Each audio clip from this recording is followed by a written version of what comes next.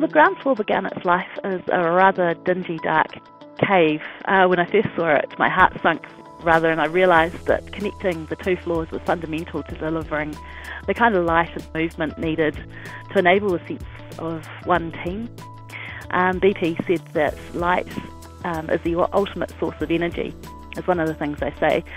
And when that 6-metre diameter hole appeared in the first floor, letting buckets of light through into the reception, it was kind of one of those wow moments.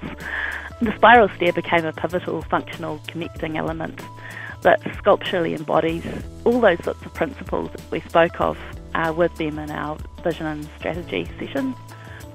It was a generous in width, 6 metres wide, so that you could comfortably have a conversation on it while you're passing, and it has a sort of sense of softly flowing organic energy about it.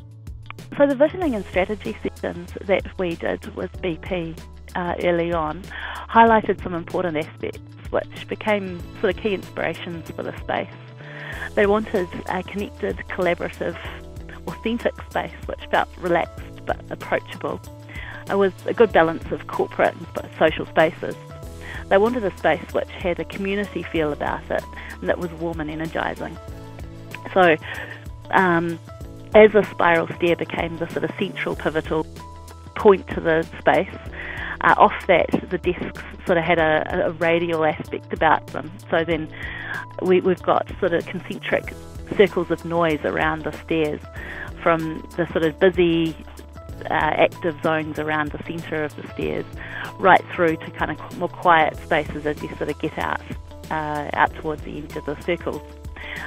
So the desks are arranged in sort of a radial fashion around that, which sort of gives them a sense of space, and but not that sort of chicken coop kind of thing that you're getting in a lot of modern offices.